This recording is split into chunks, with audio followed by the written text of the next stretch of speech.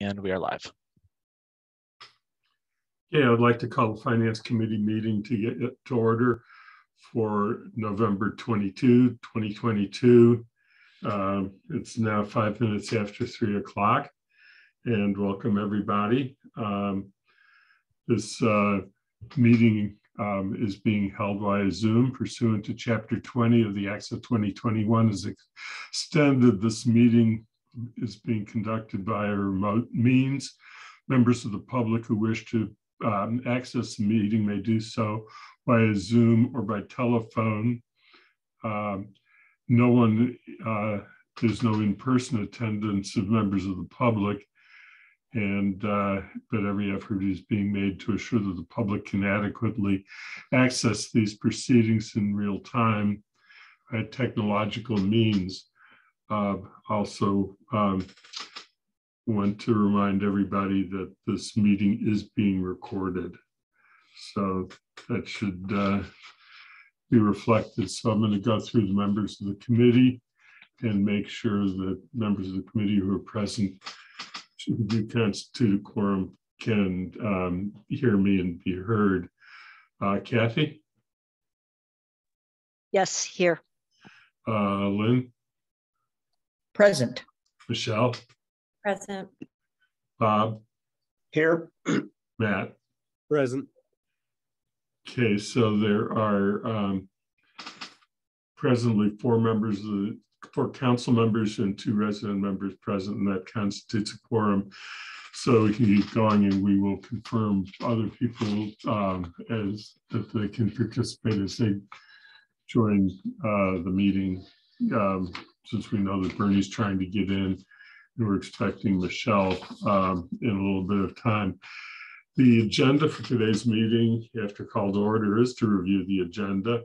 And so we were going to spend a couple of minutes reviewing the forum of last night. I did take some notes. I'm going to wait for Bernie to get back because Bernie's the one member of the committee who was not there last night. So he may need the review more than anybody else. We will have public comment later in the meeting. The principal topic is the FY24 budget guidelines. We have may want to discuss whether we need an additional meeting to deal with the guidelines and other issues coming forward. Approval of minutes. I have one set of minutes to submit to you for approval. And then under items not anticipated by the chair 48 hours in advance, we might want to take a couple minutes. Bernie, hi, can you hear?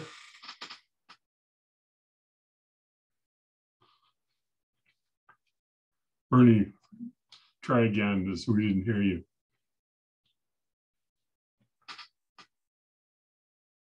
You're muted at the moment.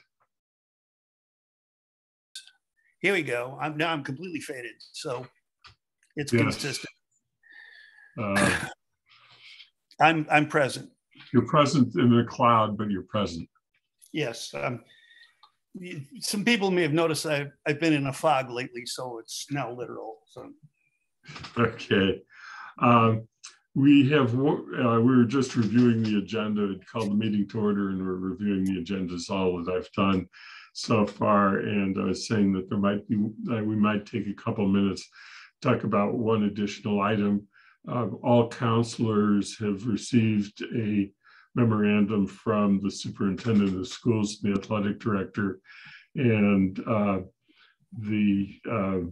I sent copies to the resident members prior to the meeting so that all members would have a copy of that very brief memo that he sent.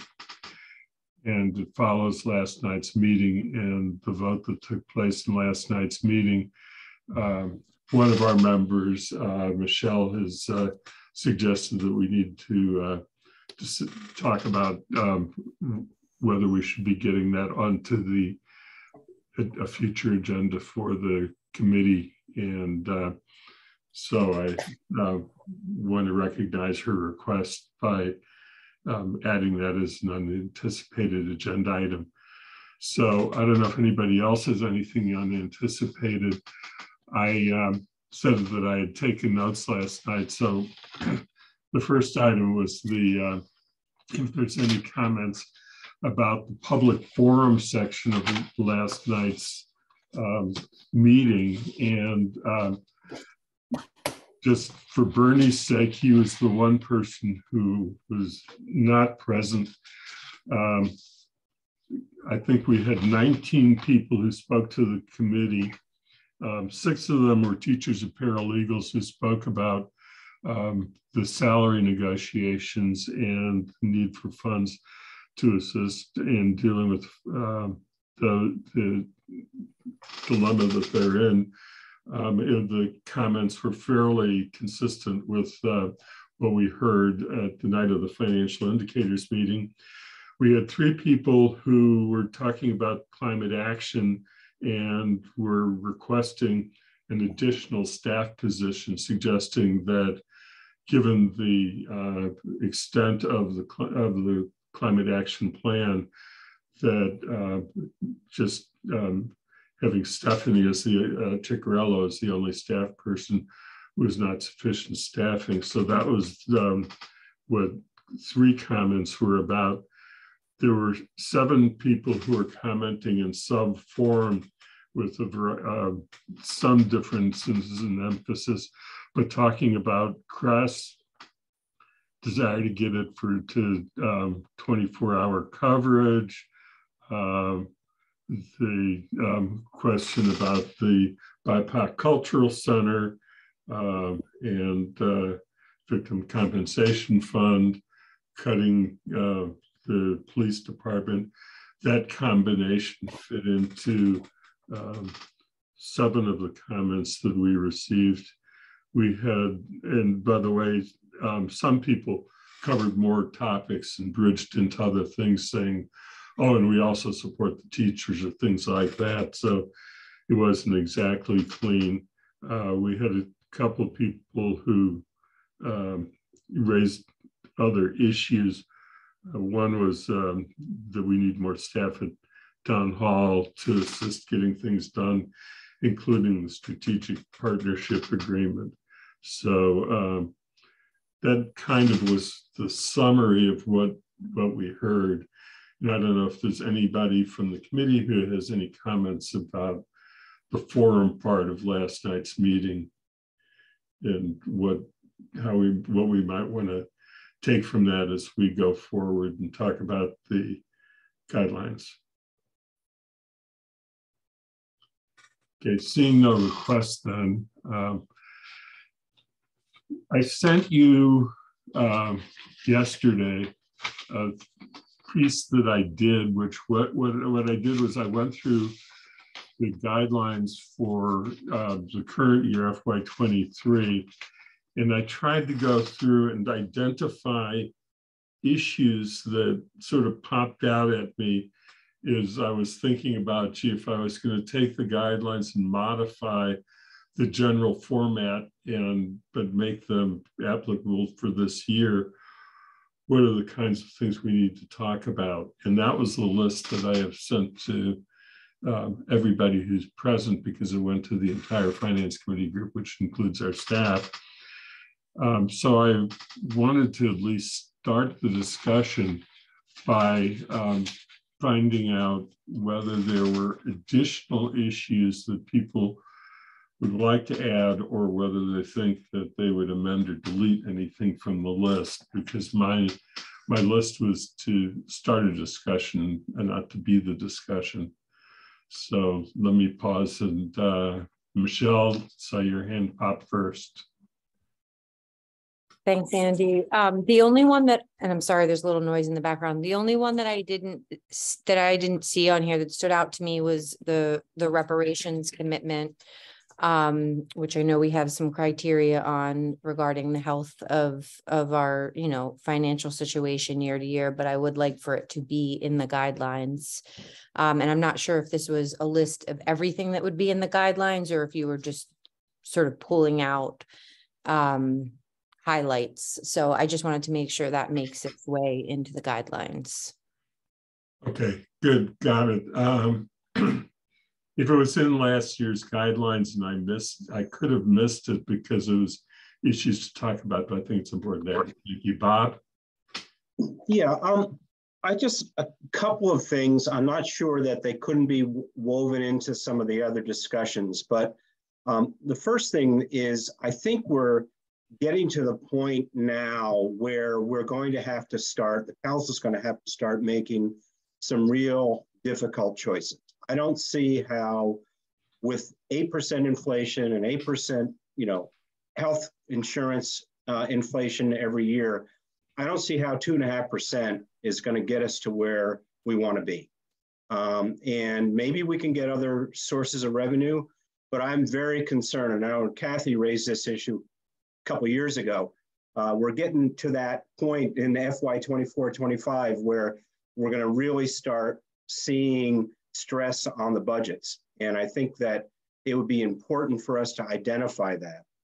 The second thing I wanted to say is based on what I heard last night, I think maybe we've done a disservice to the town in terms of where we've kind of talked about how strong our financial position is and how great we've been in managing things. And don't get me wrong, we have been very good in managing things, but I think we're almost giving the residents a false sense of security in that, we got all these stabilization funds, we got all this, and we can really do other things. We just have to do it. And the reality is most of these funds are there for a specific purpose and not really fungible into other things. So again, I'm not sure we want to pull this out as a separate thing, but I do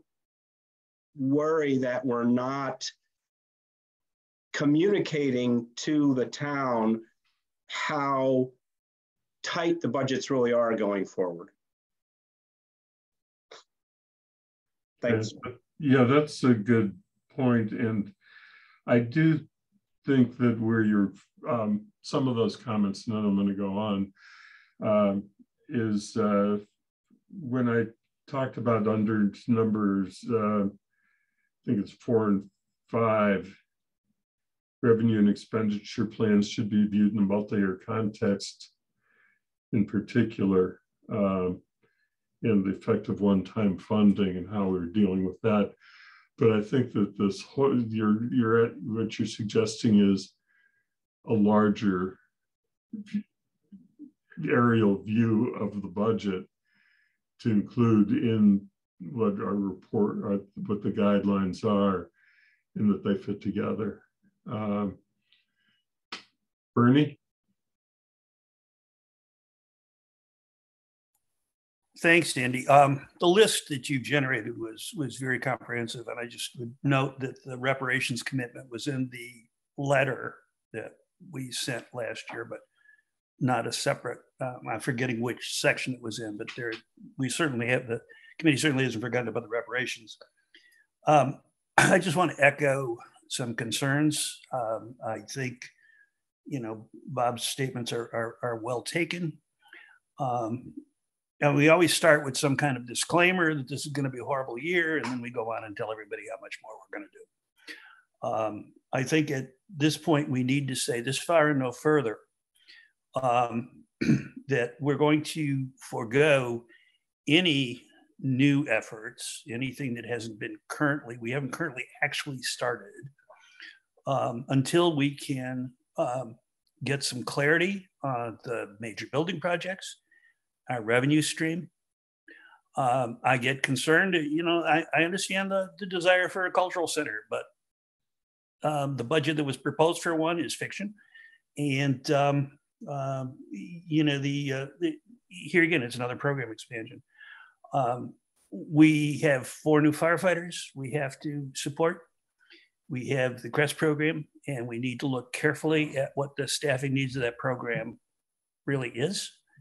And how much it's returning in terms of its value. That's going to take another year to do that.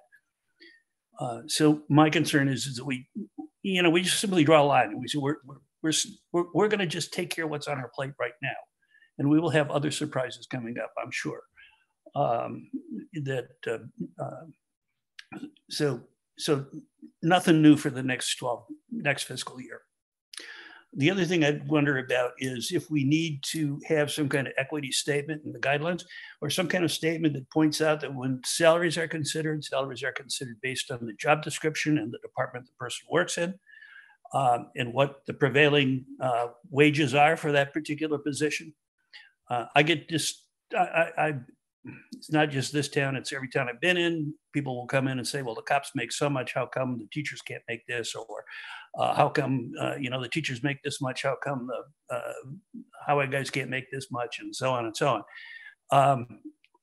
We have, we go through, the town goes through great pains to kind of scale the positions and look at what's going on in terms of competing interests for that particular position. And I'm just would like to tamp down this tendency to pit one group of employees against another in terms of what they make.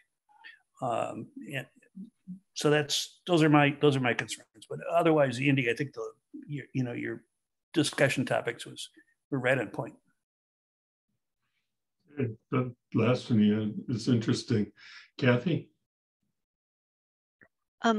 I completely agree with what both Bob and Bernie just said. And I think, in looking at the list is fine, but I think this is a document that is a communication document. It's not just, it's guidelines, but it's like, where are we and where are we going? So I think these kinds of things should come really early, on whatever the logical order is of the rest of it, because and including what Bernie just referenced is we're under market pressure across the board on wages and salaries. It's and we are likely needing to take a look at where we stand relative to. Last night I was kind of shocked because it was all the East Coast towns, but to the surrounding marketplace. I mean, if you're living in Greenfield, you don't compare yourself to Wellesley usually. But just something that states it, because even with step increases, 2.5% is tough. If they're benefited jobs. So that kind of difficult choices, that this isn't mean-spirited. Then the other thing on CRESS, so Paul, I don't know how and when you'll be able to do this, but I think of CRESS is getting up and running. I've always thought personally we would be figuring out how to do peak load staffing, and we won't know what that is until we know what kinds of calls they can handle. And is that on weekends? Is that during the week? Is it ever happen in morning? I actually never envisioned 24/7 unless it turns out that's needed, but some sense of a timeline that after 6 months, after 9 months, after 12 months, we'll have, and I'd just like to put a couple words in here, is when we'll have a better sense of how it interacts with the workload of the police, and the staffing level that we're paying for. So Bernie's like, let's assess what we've got. So it's somewhere in this kind of mix. So that's just those pieces. And then the other thing we did here, since other than the schools, everybody, and the library, Paul, everybody works for you. We heard one strong request that there should be a 2-person sustainability department from the public. And I think we just need an assessment. I know at one point you used some grant funds to fund 3 years worth of a housing person to help with all the housing projects we had, because they were all coming on at once and it stretched the existing staff.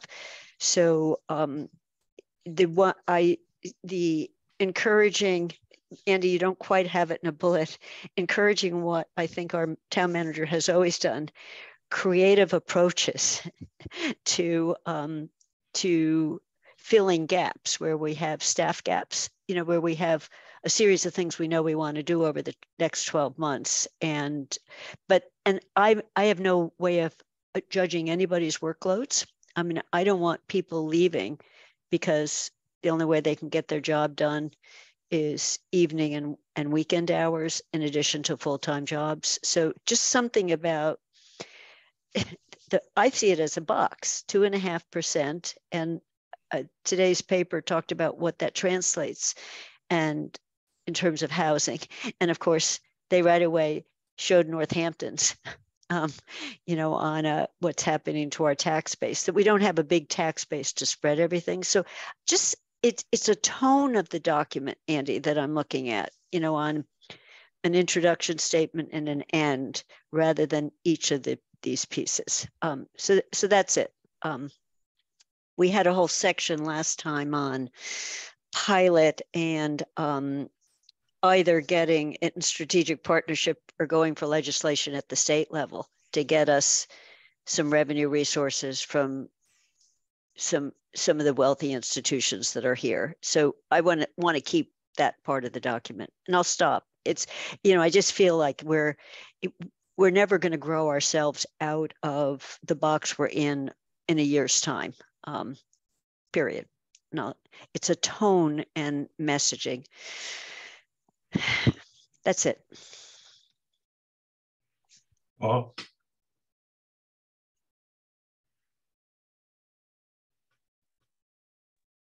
Thank you. Sorry about the delay. So first, I was thinking the same thing during our presentation that you were, Bob, in terms of like what we've always said about the strength of the town, and but we didn't put in this sort of enough of the caveats that we feel that we all recognize, but we didn't do that very publicly. I think that's something we can improve on. The Gazette article was wrong. They're going to put a correction in the increase. It's under $400. It's not $800. So it's already been corrected too, Paul. It's in the Gazette online article's been corrected. It's in the print edition, but they're going to put a correction in the print edition tomorrow as well, and not just in the correction. It's going to do a small article. In terms of we looked at the CSWG report as a sort of a starting point and a sort of a roadmap, but not as a Bible. And so I don't look at that as something we have to abide everything they recommend. In fact, I'm really relying on, in terms of the CREST program, just what you said, the experience. What are they going to look like? What are other communities doing in other, in other states? I mean, Earl reports that no department in any state goes past 10 p.m. So, the idea of 24/7, I mean, if he comes back and says, I really want 24/7, we would give that serious consideration. And then, what we heard last night are some, 3 different groups of people. We have not, we have not begun meeting with our department heads, and they have a sort of boatload of requests and needs as well. And if we're going to go, you saw the letter from the superintendent, like if we are going to be maintaining grass, we have to invest in grass, and that's going to be a significant investment. So all those things will come into play as we start to build the budget. So those are what to mention. Okay. Lynn, just going to keep going around. When Alicia gets in, by the way, I think we're going to have to do a little bit of catching her up, because we've been talking about issues that we know she cares deeply about. But I believe that Michelle had her hand up before I did. Michelle, do you want to go first? Sure. I really just wanted to build on what Paul was saying, and actually, Andy, what you just said, given Alicia's not here, and the CSWG report. Something I had in mind after we created a pretty hefty agenda, I think, for the DEI department at our meeting, not last night, but the previous meeting. There were a lot of items that we voted in that motion that seemed to require the expertise and the capacity and time and resources of the DEI department. And so this is more a question to Paul, or just a curiosity to put out there in terms of whether, especially given that both Pamela and Jennifer play a significant role as liaisons to those committees, and that takes a lot of time. I'm just wondering if we feel that the DEI department has the financial and resources otherwise to manage all of those items that I think have a 4-month window on them, at least for some reporting back. But just generally speaking, if that department feels it's a department of 2, and it seems like we're asking a lot of them. So I'm curious what your thoughts were on that. So thank you. So I was just at the Mass Managers Conference on Thursday and Friday. We have the largest DEI department in the state for towns that were at that conference. Everybody else has 1 person. We have not gone through that the tick list, but I was comfortable with that list because it's stuff that we're already doing. Is already on our work plan, so I'm not too concerned about meeting that list.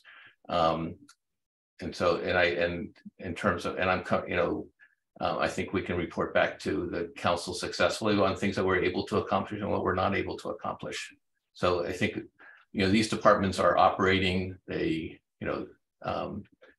technically legally under the town manager's instruction and direction, and they have a mission to complete certain things. And it's not just to manage committees. That's a piece of their job, but the committees are their own functions. They can conduct, they don't need staff there to do their work.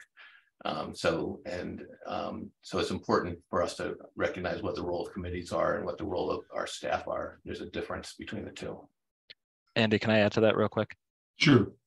And so this will be Pamela's first budget cycle. I've met with her to walk her through the process. As Paul said, department heads play a very large role in developing the budget. So I'm sure Pamela, I know for a fact Pamela is identifying sort of what she has currently for resources, what she thinks she will need for next year to accomplish the different goals that she's heard and what comes out in from the town manager and the town council. And she'll have an opportunity to submit those for Paul's consideration. And so I would say there's different angles that come at it, but Pamela I know is thinking about it as well. Yeah, and she and I met on that today, in fact. So she's thinking hard about that. Lynn? Thanks, Andy. I appreciate the cautions that people have put up, and they're real. They're really real. And the many other points that people have made. One of the things that I want to stress is that it's very easy to sit and advocate for a department that you work with, but what about the departments none of us are working with? The staffing needs in those departments. So it's, we hear about sustainability. Heaven knows I support the sustainability issue, but they have a committee, they're advocating for that committee. So as we look at staffing, it's staffing across the board. And my sense is, and this really goes back to what have we already committed to, and therefore what do we need to financially support? And that is where we need to put our money, is what we've committed to and we can financially support. We've done some amazing things in Amherst that no other town in Massachusetts our size is doing. And we need to make sure they're successful. So that does bring me to one question to Paul, and that is, in addition to the rolling out of CRESS and all the other things that go with it, have we in fact set up an evaluation of CRESS so that we have not just statistical feedback, but, evidentiary feedback. I can't say it. And really a way of looking at the comparison of what CRESS is doing and the way other operations like this are working in other cities and towns across the country that have them. I also I do want to make sure that the pilot at the state level and strategic partnerships continues to be highlighted in here. This is something that Mindy Dom and Joe Comerford have committed to working on with us. And we need to get back to those discussions with them, because with UMass, it would be increasing pilots at the state level. With the strategic partnerships, those would be for the private institutions.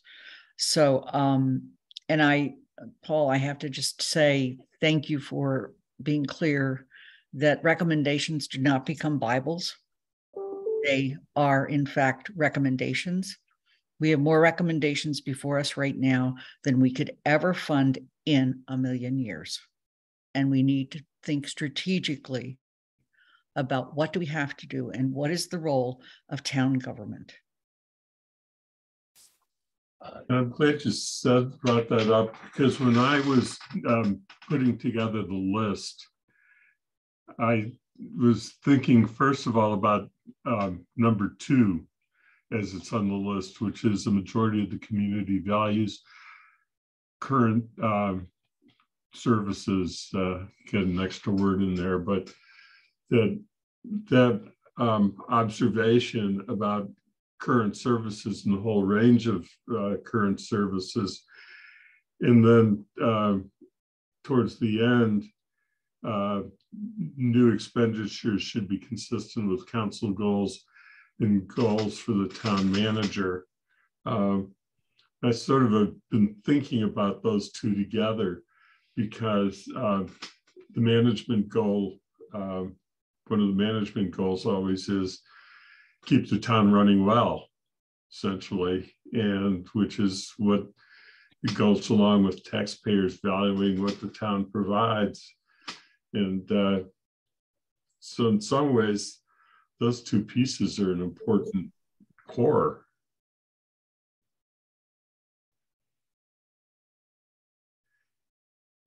Matt? I meant to make a note on number 2 there, Andy.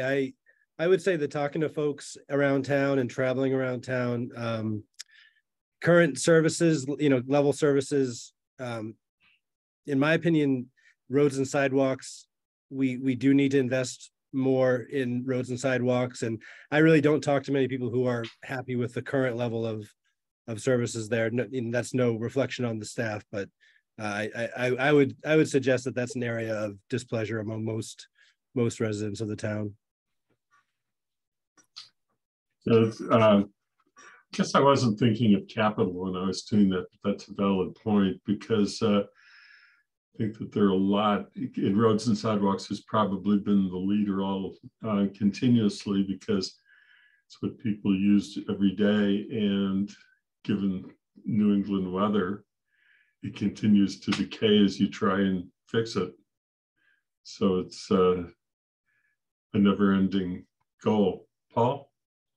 Oh, I just want to mention, Lynn mentioned about evaluation of CREST program. Yes, we have a manager who under grant funded who's helping us develop both a database, and everything is more complicated than you think, because does the database address HIPAA things, or we're going to try to get the one for the fire department, all those types of things. So they're working through all of those details. They're hoping to go live on January 7th, and then in terms of responding to actual calls, they have a sort of a bunch of individual interactions that have been informative. But yes, we want to be able to evaluate the results of that program. Red, your hand is still up. I don't know if that was from before. Lynn? Matt, I assume your comment on sidewalks also includes roads, because I hear it. I don't hear them ever decoupled. I just keep hearing them, period. And then Andy, I do want to talk a little bit about capital, the other capital, not just the 4 major projects of capital, but we have sustainability goals that helps dictate some of what we should be looking at in capital purchases. We do have the 4 major projects. We do have the 5-year capital plan. And as we do all of that, I think it's important that we not lose sight of the need to build that into the annual budget, so that, you know, the 10.5 sounds great, but I'm going to go back to roads and sidewalks.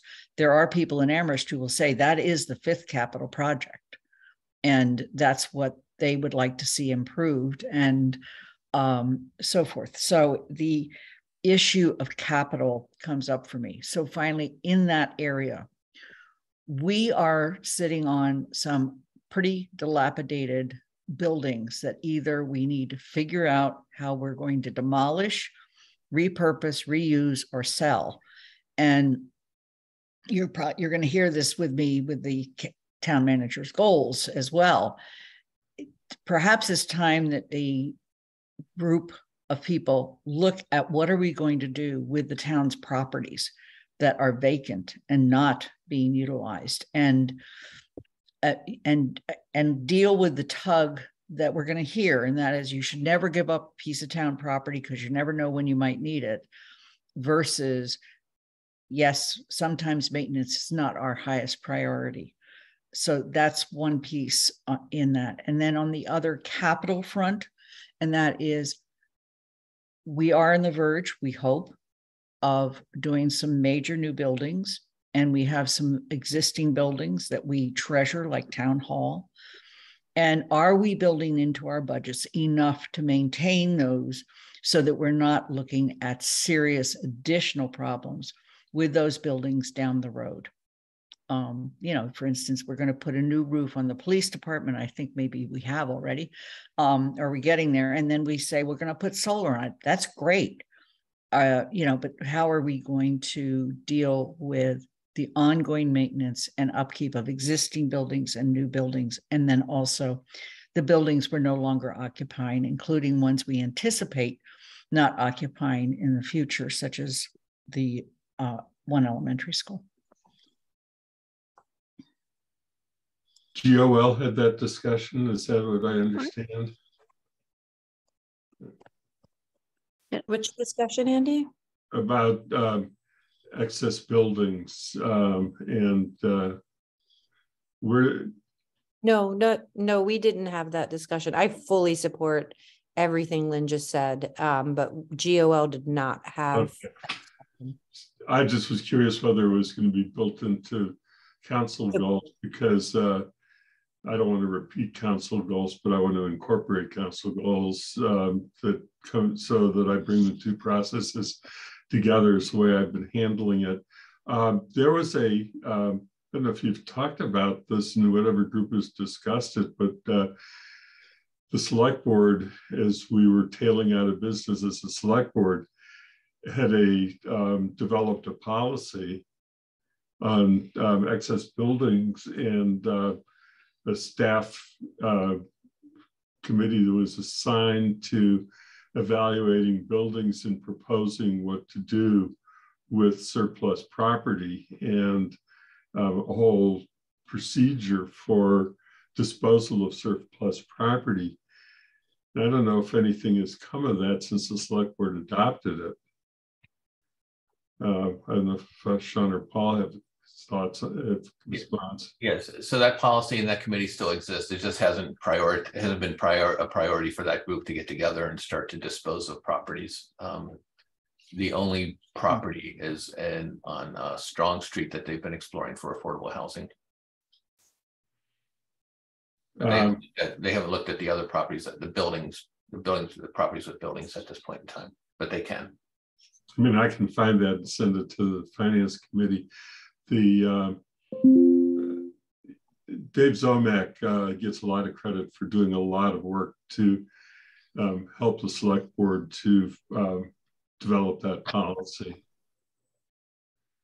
Lynn, back to you. Since nope, I'm done for the moment. Okay, then I guess Kathy. Bob was before me. I'm just going on the order on my list on the right. No, Bob? sorry.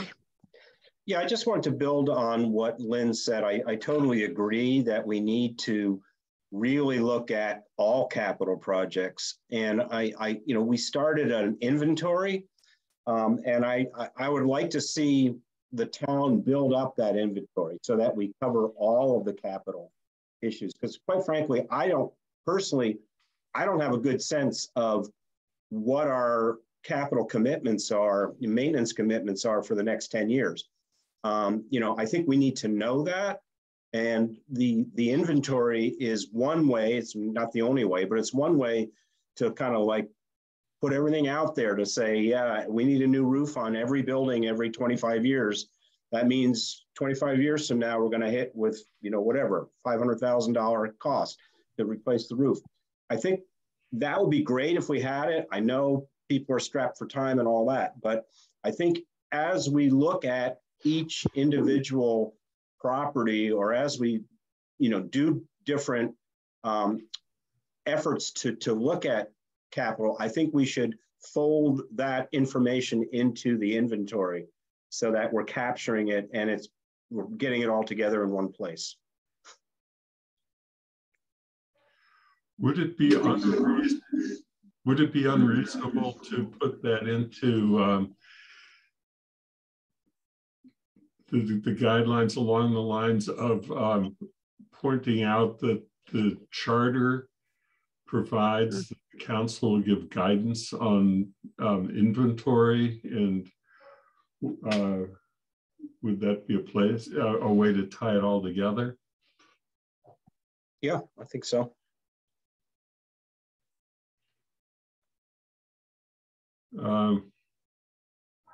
Matt?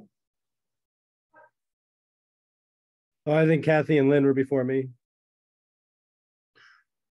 I think they've spoken. I never know who his hands up is. Yeah, no, I had my hand up. I was just waiting to come after Bob.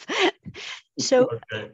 I was following up on what Lynn was saying about property. And Andy, you said select board set up something. There is a staff committee.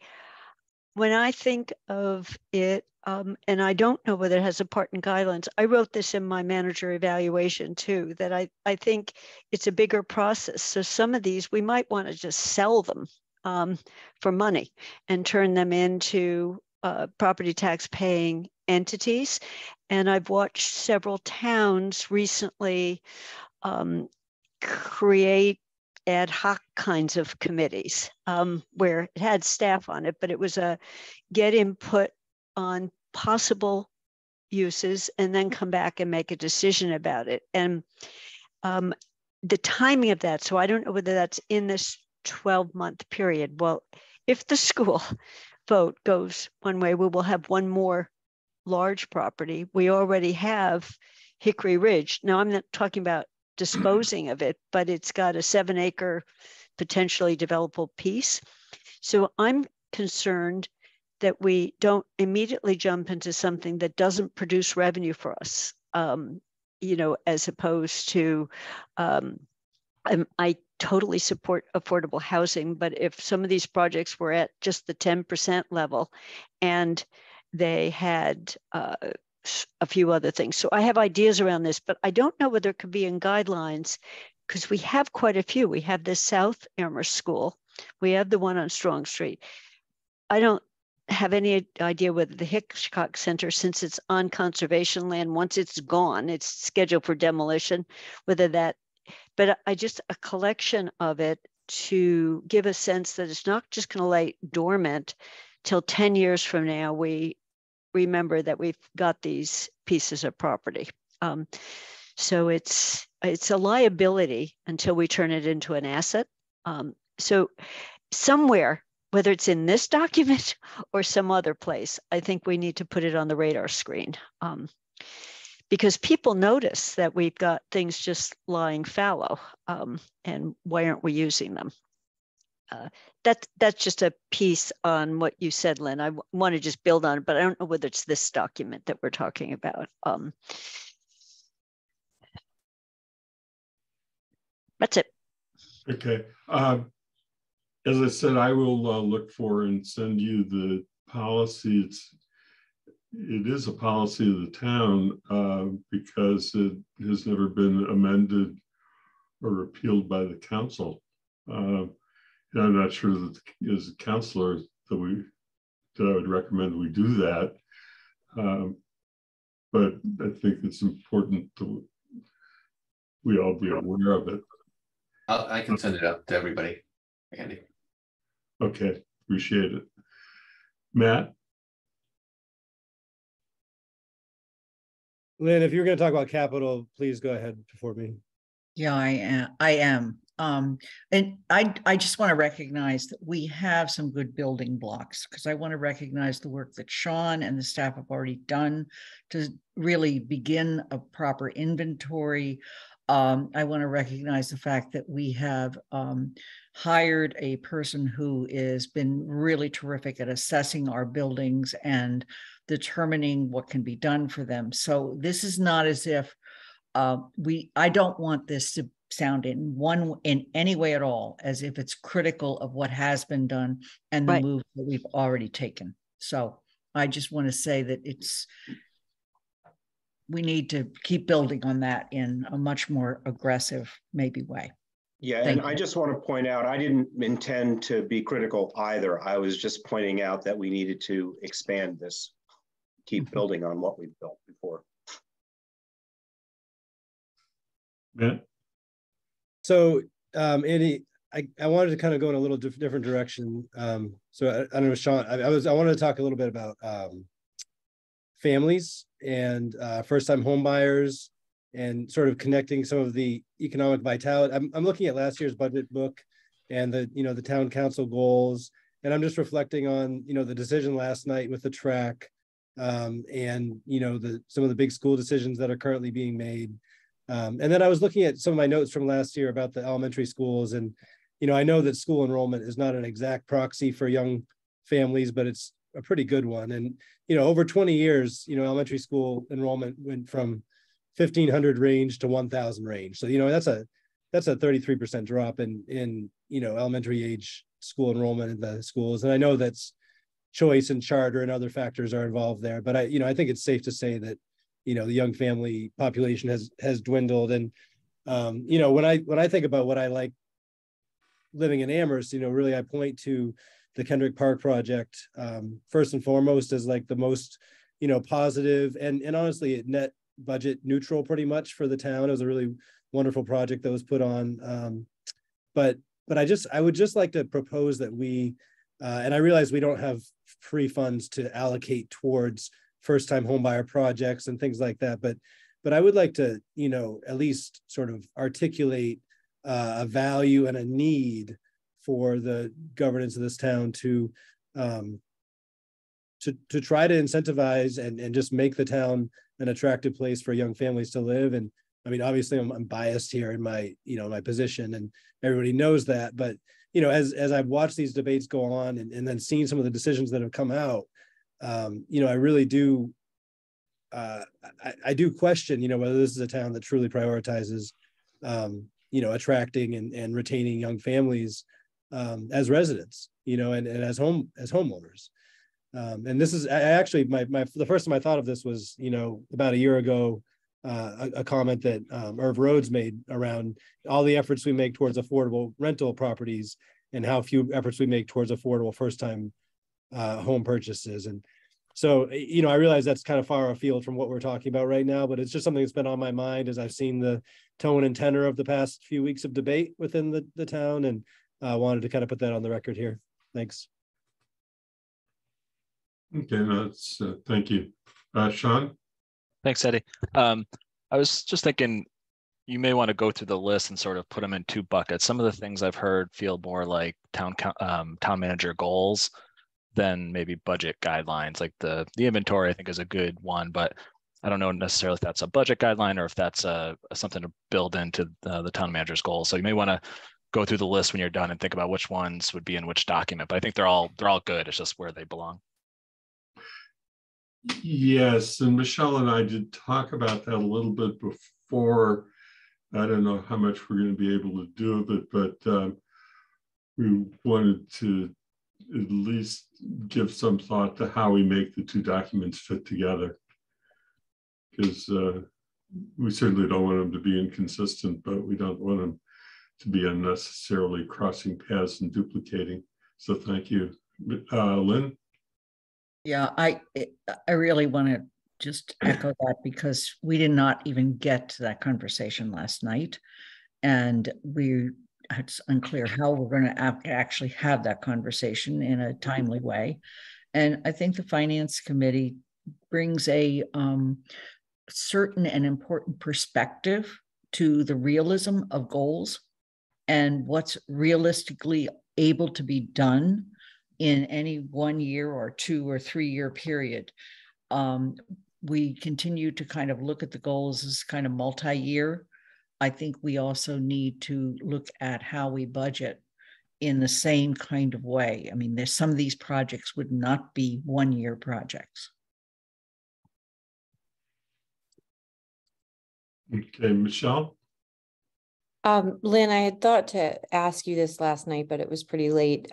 Would having a meeting of the whole at the next GOL meeting on November 30th be one possibility for having the discussion, since we'll already be having it and perhaps other counselors may be in the audience, but maybe suggesting that it could be a meeting of the whole and we could have, I think I'm calling it the right thing, a committee of the whole or a meeting of the whole. That would give us an opportunity, if a majority of counselors could be there, to have that discussion a bit before we get to the December 5th meeting, where we might want to start to get more concrete. I need to unmute. Athena and I can quickly poll people. There are some people who just won't be able to attend that meeting because they work. And but it might be useful to get more counselors into that discussion on the 30th. Let me check that out. Okay. Okay, so this has been helpful to have the list. Let's step back for a second and talk about the process and get back to the timeline. Lynn, you're going to have to be helping with this. Our original goal was to have the draft ready for discussion on December 5th at the next meeting. We've got a lot of work to do, and with the holiday, I won't really get to the draft before the weekend with a whole lot of time. And then the question is whether we need an additional meeting to discuss the draft rather than try and just do it by people sending me comments, which then doesn't get any cross discussion. Given today's discussion, I'm a little bit concerned that that might not be the best way for this committee to proceed as a committee. Kathy? I think we need another discussion, Andy. That's what I said last time, and I'll stay with that. We made some substantive changes on the first draft last year.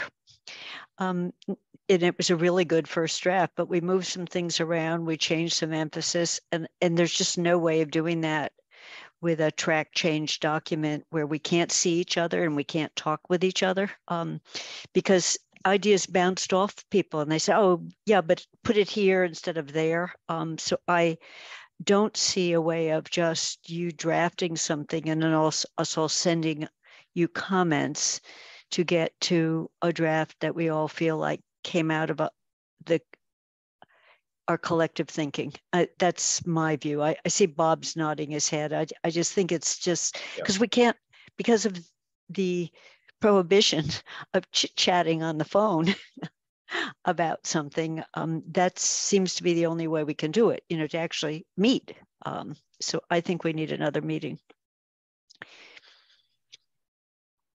We can do that. I probably would suggest that either with help with Tina or Sean, or just by my going online, doing a doodle poll might be the best way to schedule an additional meeting rather than trying to do it in a collective with everybody pulling out their calendar Andy, I would suggest that we make sure that Alicia can attend because she hasn't been here and she's an important voice we need to hear on this. I know, I was thinking about that. Because I had been in communication with her about today's meeting a number of times. So something must have come up because I thought that she was going to be in by 3:30, but my understanding is that she has actually changed when she has to work and is now working more afternoons or something like that. I'm not sure I completely understand, but something's changed in her schedule. Yeah. We need to try and reach out to her because I agree that she's an important member of the committee. And it's unfortunate. I had asked her about whether she had an order of agenda kind of recommendation. So has Michelle left the meeting for the rest of the evening? Yes, which is she said that she had to leave around 4. Yeah, so when we met last time, I put a tentative hold on the 29th, Tuesday, the same as the normal time. I just put because we talked about this. And so I just penciled it in, not knowing if that was the best date, Andy, but no one said no to that last time. And as Lynn said, Alicia's schedule, I don't actually know what her schedule was because she could make the Tuesday morning. This morning we met the school building committee, but she can't make Friday morning. So it seems like she's got different day constraints. But I had put a tentative hold on my calendar and I'll just keep it until someone tells me it's a different day. Athena? Thanks, Andy. I just want to suggest that we put together some tentative dates and do a poll rather than discussing individual people's schedules while they're not here. I feel a little bit uncomfortable about doing that. Yeah, so, exactly. If Andy and you and I work together on that, or if other members have suggestions for dates that might work, then we can do that offline. That's one of the things that we're allowed to do offline as administrative tasks.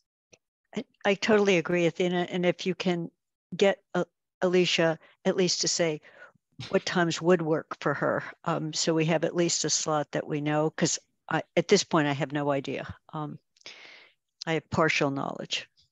We'll make sure to do that. Yeah, that's for compliance with open meeting law. I think it really would be best if we had a full meeting over the draft so that public at least had the opportunity to see the draft and comment on the draft in our continued effort to be good models for how to run on open meetings. Andy, just to clarify, so would the next meeting be to develop the draft? Well, what I'm going to try and do is develop what we did last year. Develop a first draft, which then, as Kathy pointed out, we did certain things. We moved some things around. We decided to create emphasis paragraphs with each section that would sort of summarize what the key points were of the section so that people could read it and, you know, delve in at various levels as they might be interested. I think those were the kinds of editorial things we did, and there may have been some substantive things we did also. Yeah, that makes sense. I think it's easier for people to react to something and then beef it up from there. Yeah.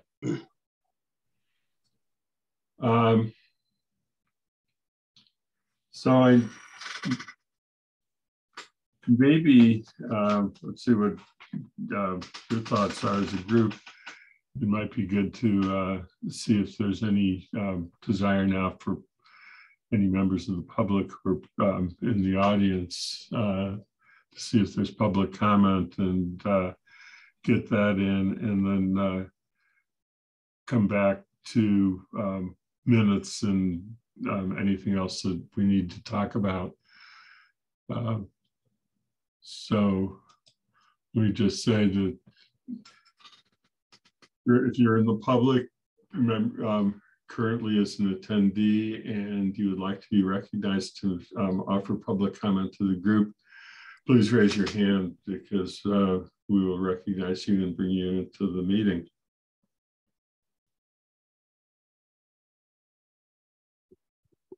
Okay, I see no requests, so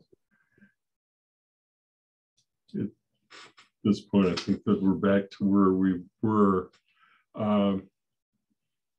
And I think that the other question that we're going to have to get to at some point is whether there's follow-up to last night's discussion, including the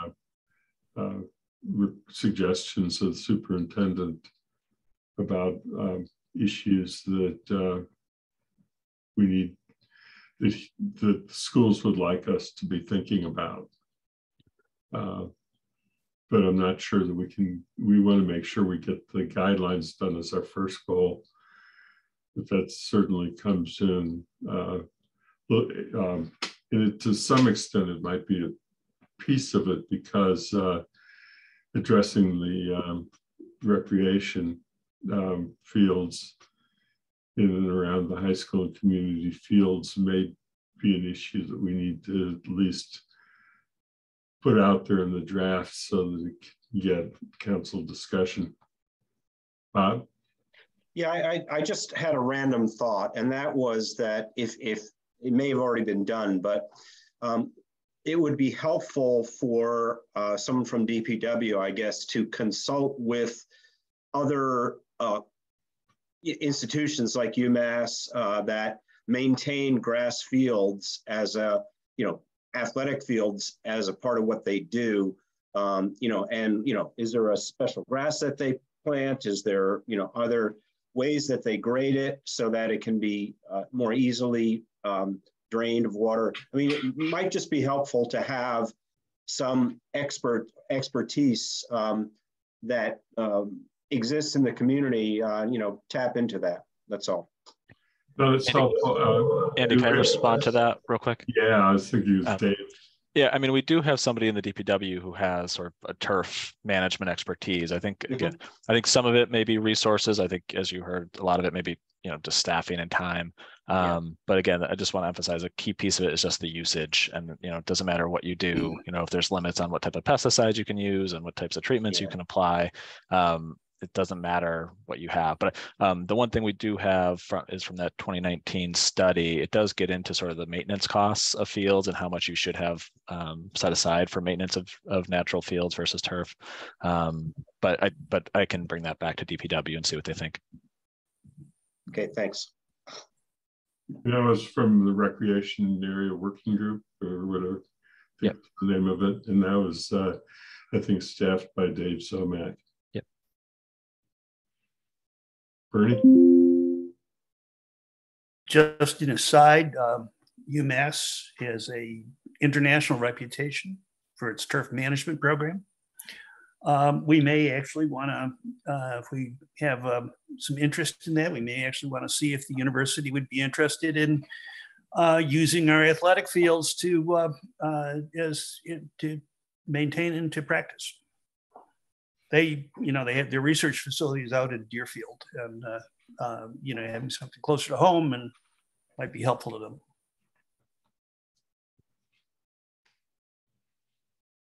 Okay. Other thoughts or topics in this?